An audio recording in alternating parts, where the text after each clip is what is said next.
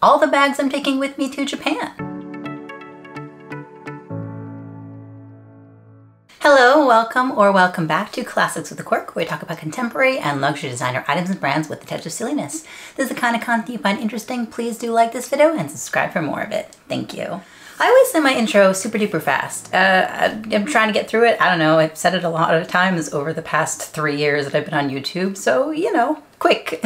As some of you might know, because I talked about it non-stop for several weeks, if not several months, I'm gonna be in Japan for part of October and I'm super duper excited. I have test packed, I've gotten most of my stuff together, I've gotten the paperwork that I needed, I am as ready as I think I can be, except for I don't feel ready at all because I still got stuff left to do, but I'm trying my best. And one of the things that I've done, aside from pre-packing and test packing and picking all of my outfits, is that I've also picked the bags that I'm gonna be taking with me. And today I thought I'd share that with you. I have 4 bags that I'm taking with me on this trip, aside from my carry-on luggage, which I think sounds probably a little bit excessive for a 2-week trip, or maybe not. Maybe you would take as many bags as I am. If you think that you'd take 4 bags, if not more or less, please let me know.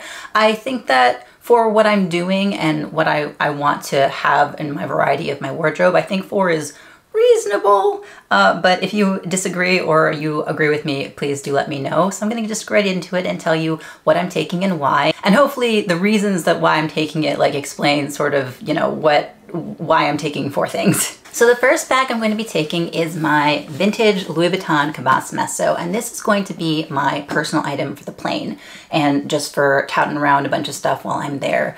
I brought this with me to Italy when I went last year, and I actually have a video about what I bring in my Cabas Messo when I take it places. So I'll link that video for you. It does tell you kind of everything that can fit in this, because this thing is a beast and holds a bunch, as well as kind of what I take with me on a trip when I plan, especially for a long flight.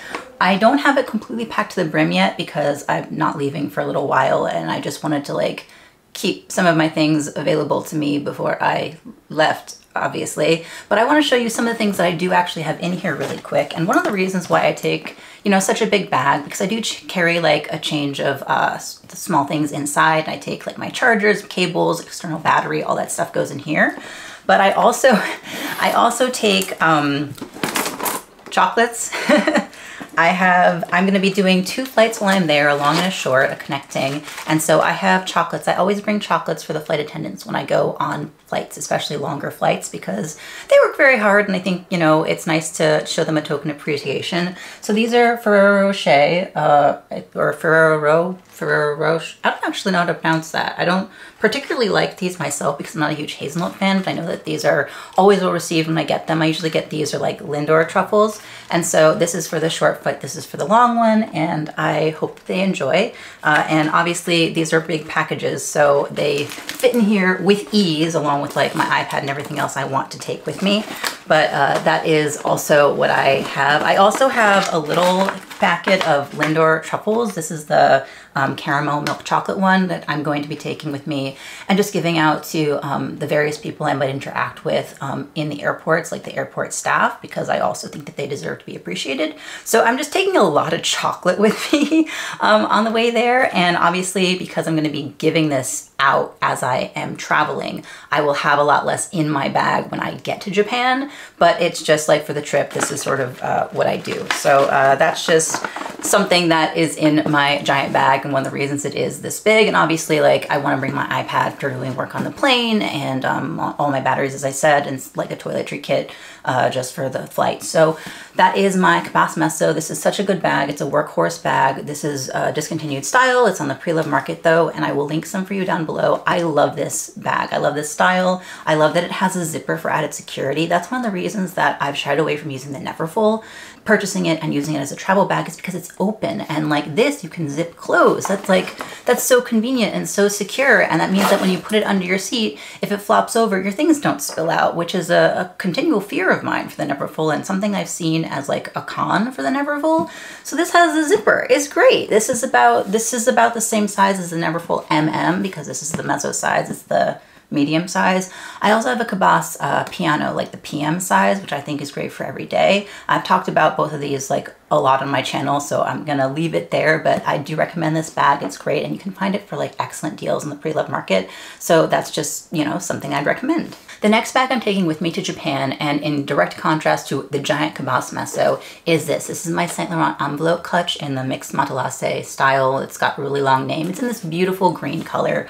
This is a discontinued color. You can still get the clutch on regular websites like Saks, Selfridges. I'll link some for you below. Selfridges often has this for a discounted price, and I'm gonna link that for you, the Selfridges price. And the nice thing about buying on Selfridges, if it's under $800, if you're US, you don't have to pay customs and duties. It puts the custom and duties into your cart before you start checking out. But once you put in your address, those go away. So you only have to pay taxes, and you can get these for like several $100s other current retail. This does retail currently, this particular style currently retails for $825, and then the regular tri-quilting, or not tri-quilting, the regular chevron quilting without the mixed matelasse retails for $795 as of making this video. And honestly, I think it's worth it. YSL isn't in discounts or sales anymore, except for like when you can get it on Selfridges for less expensive. But this is such a great bag. I use it all the time. It's a great little thing. It's a clutch, and I'm taking the wristlet strap with me too, but I also convert this into a crossbody bag with a chain and a little addition. I made a video about how I did that, so I'll link that video for you below. It's super simple. So, and you also can adjust the chain to whatever length you want in that instruction video, so I will link that. But I love this bag. I use it all the time at home too. It's a great like grab and go errands bag. And the reason I'm taking this with me to Japan is because I am taking 2 other bags, which I'll show you. And this bag is like if I'm going out in the evening for dinner, or I don't need to carry a lot of stuff, or I want something a little bit nicer than like a casual bag, or I want something smaller. This is what I'm bringing. It's obviously it's so small, it packs flat, and it fits a decent amount for its size. Like this will fit a card holder or a recto versa, which is my wallet of choice. It'll fit a wallet, it'll fit keys, it'll fit my phone. A wallet is also a recto versa, so I don't know why I said that. Okay, hang on. Backtrack. It'll fit a small wallet like a recto versa or a card holder, keys, a phone. It'll even fit like a perfume or a lipstick or something in this. So it's a great bag. I really highly recommend this. It's something that I talk about all the time as well at my channel, so I won't exploit it too much more, but I'm taking this with me. As I said, it packs flat, so it'll be really good for just like throwing in my carry-on and not having to worry about it. The third bag that I'm going to be taking with me to Japan, and I thought about this really hard because I'm going to be doing certain things, like I'm going to be going to Tokyo Disney Sea. I'm going to be doing some days when I'm really walking around a lot. I'm also going to be doing some days where I'm doing some interactive like activities. Like I'm going to Team Labs Museum, like their like setup, and that's like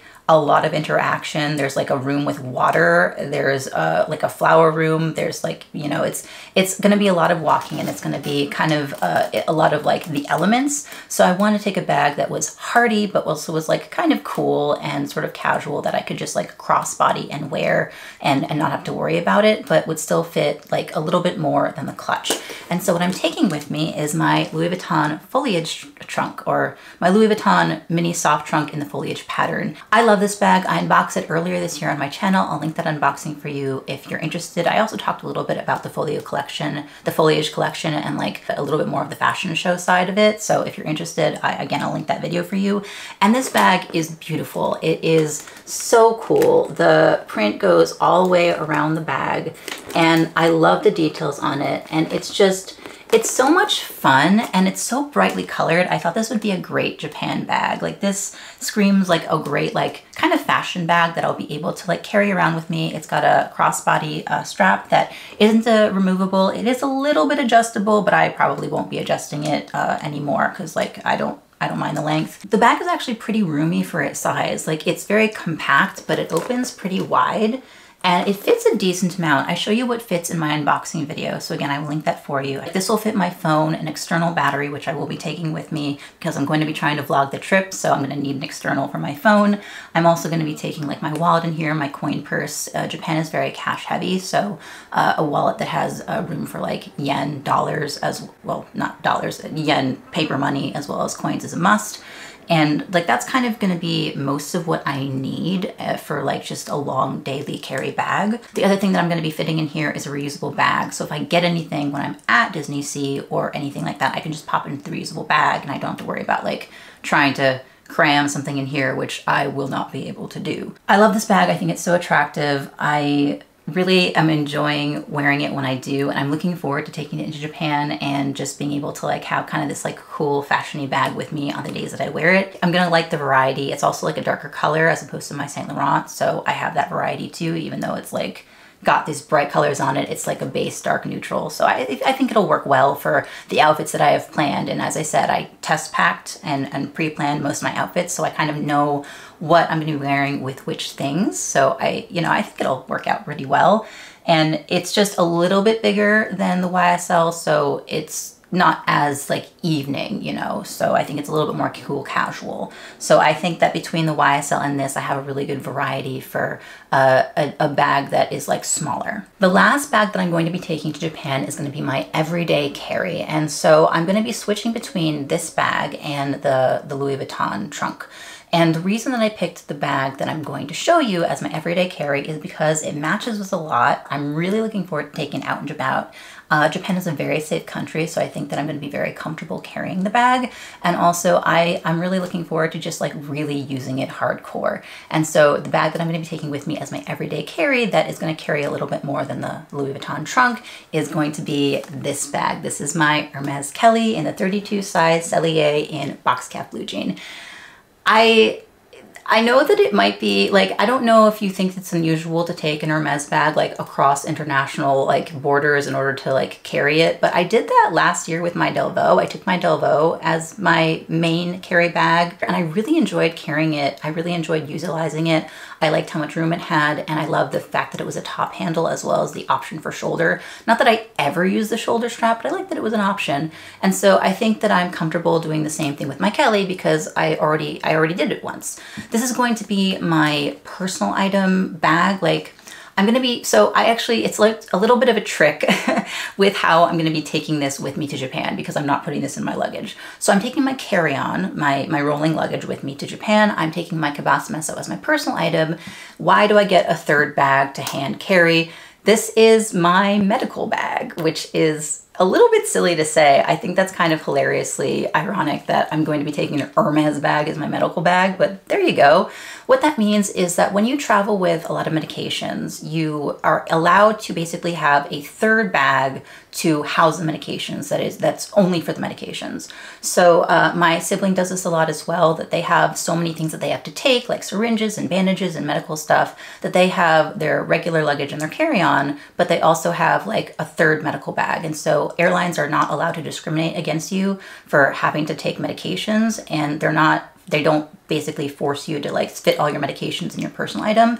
You're allowed to take a third bag for that. So all of my medications are going to go into my Hermes Kelly, which I will be hand carrying with me on the plane. And it's good that I'm doing that because I had to test pack this bag to see if all my medications fit, and it fits like up to the very top, but it all does fit. So great. It works out really well. And if they're like, why are you taking a third bag and a fancy one? I'll just be like, here you go. And I open it up and it's just filled with prescription bottles. So, you know, it works out.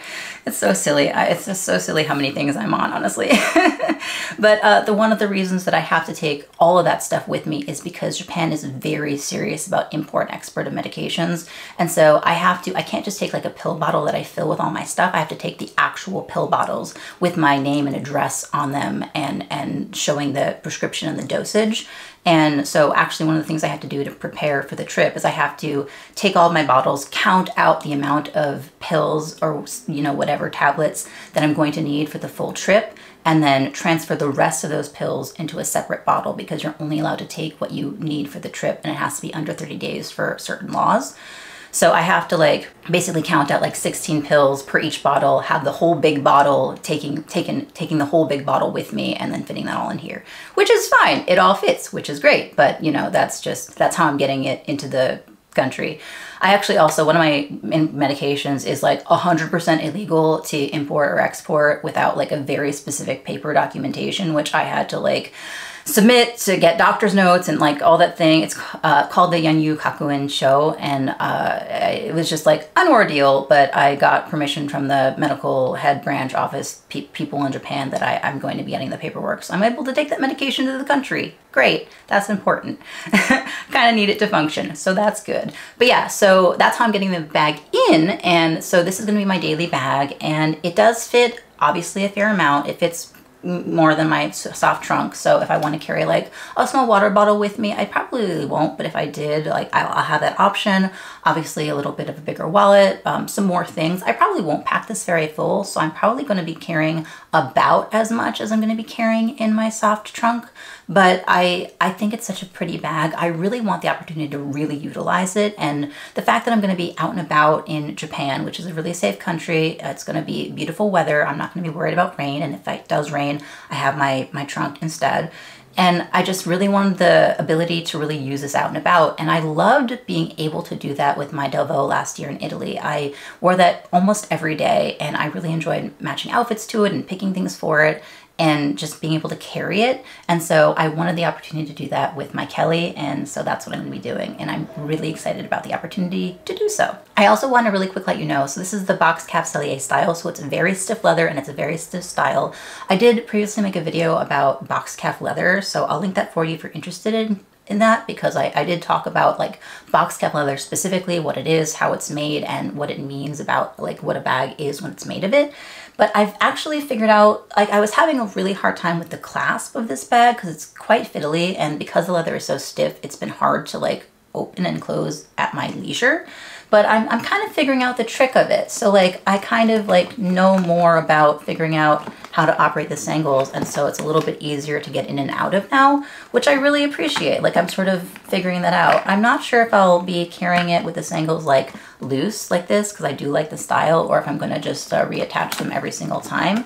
But it really doesn't take as much effort as I thought it would, and it flows a little bit simpler to do it now. So I probably will be holding my phone in my hand as opposed to keeping it in the bag or maybe in my pocket if I have something with the pocket. But I'm not as concerned about like if I need to reach my wallet, like how do I do that? It's like I can just like, you know, shove my phone in my pocket and open it really fast, or if my phone is already in there, like I can open it, get my wallet out, get my phone out, and that'll be convenient, or not convenient, but like easy enough, you know. So I'm not too concerned about carrying this bag, and you know, it'll be trial by fire. If I really get sick of it, I can wear my trunk, but I'm really excited to wear this bag, as I have said a lot of times in this video. So there you have it. Those are the 4 bags that I'm taking with me to Japan. I leave in just a few weeks. I am so very excited. I have such a lot of stuff planned. I've got so many things that I'm going to be doing. We're gonna be spending several days in Kyoto. We're gonna be going to the Studio Ghibli theme park, which I'm very excited about because I love those movies. We're going to be going, I said, to Tokyo Disney Sea. I'm going to be doing some shopping in Shibuya, Shinjuku, Harajuku, like all that sort of thing. I'm going to be trying to take you guys with me. I'm going to be doing my best to vlog the trip. So I hope that you stick around for that and stay tuned. I would love to know what you think about my picks. If you think that I am taking way too much with me, or you think this is a reasonable amount for what I'm doing, hopefully. If you recently traveled, or if you do like to travel, what is a bag that is like your go-to travel bag? I'd love to hear about it. And if you like this video, please do give it a like. It super duper helps the algorithm, and subscribe for more content that helps their algorithm even more. And if you just say subscribe, you'll be able to see more about my Japan journey, because I am really excited to share that with you. So I hope that you do so.